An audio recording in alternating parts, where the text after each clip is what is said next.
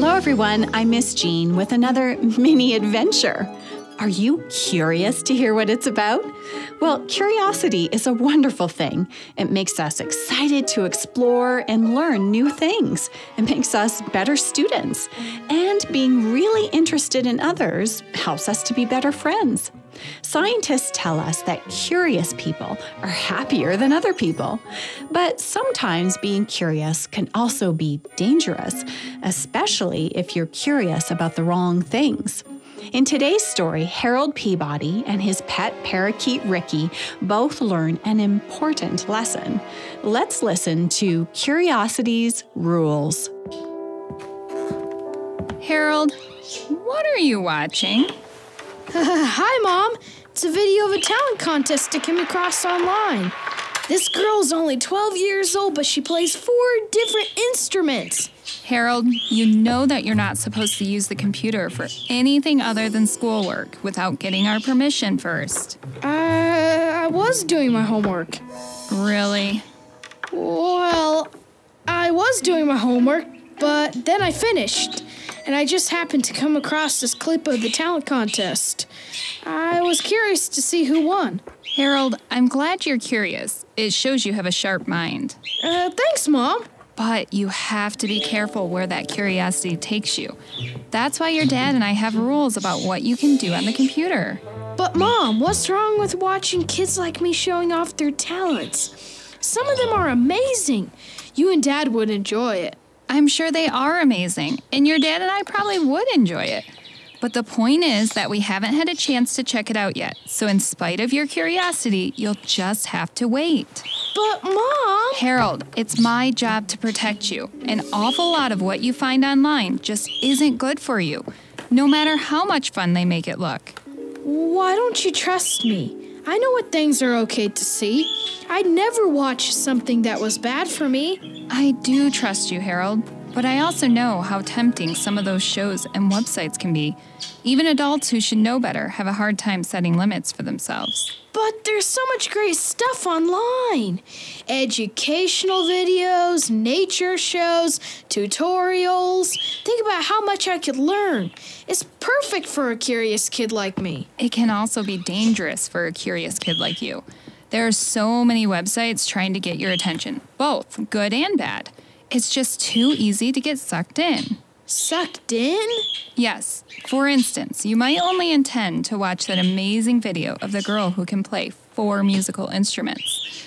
But then you notice a clip of cute kittens making funny noises in their sleep, and before you know it... Before I know it, I've been sucked in and I've wasted a whole afternoon. Exactly. Or even worse, those cute kittens lead you to some not-so-cute videos that you have no business watching. Understand?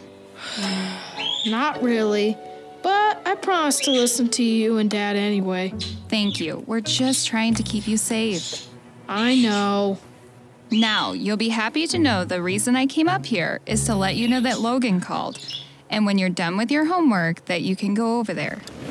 Yay! If I run, I can be there in 5 minutes. Not so fast, Harold. But, Mom, I told you I already finished my homework. But you haven't cleaned Ricky's cage yet, right?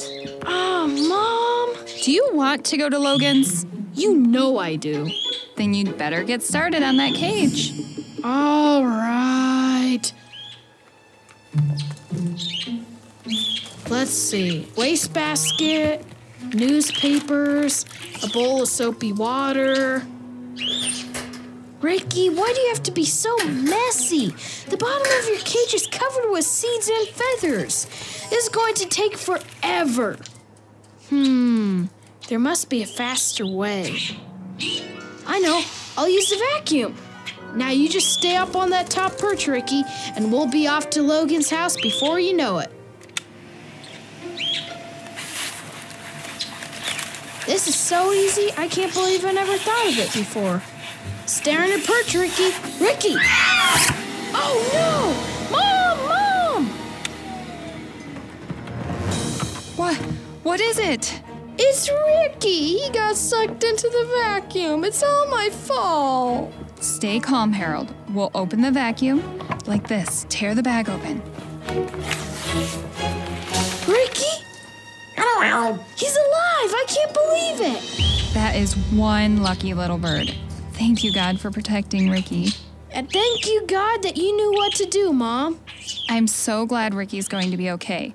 But how on earth did he end up in the vacuum? I'm so sorry, Mom. I thought using the vacuum cleaner to clean his cage would save time. But Ricky didn't stay on his perch where he belonged.